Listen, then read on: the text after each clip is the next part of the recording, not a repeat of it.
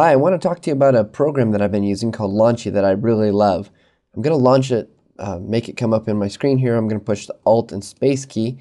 It brings it up, and here's one of the skins you can get for Launchy. It's really cool, and I use it for lots of things. First, one of the things I use it probably most for is simple math. So I just go ahead and type in 1 plus 1, and it shows me the answer right up here. Now, but it does so much more than that. It's not just a calculator. Let's say I have an application that I use frequently, such as PowerPoint.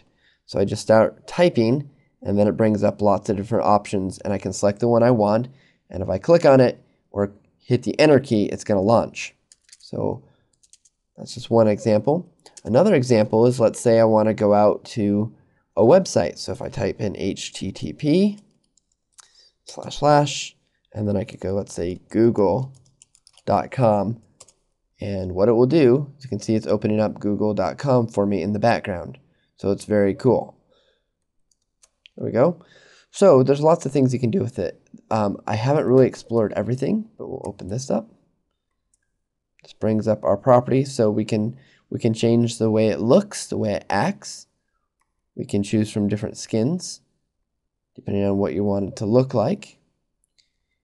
You can also have it access certain areas of your computer, so it's going to index those so you can launch them from using Launchy.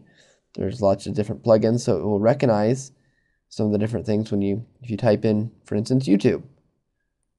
We type in YouTube, and it brings it right up, and you can customize that as much as you'd like to make it as useful for you as you'd like it to be. So you give it a name, a URL, and then of course there can be a specific query search. And then there's a little bit about Launchy, and this happens to be Launchy version 2.0. Hope you like it. Let me know what you think, and I hope to do more of these. So talk to you later.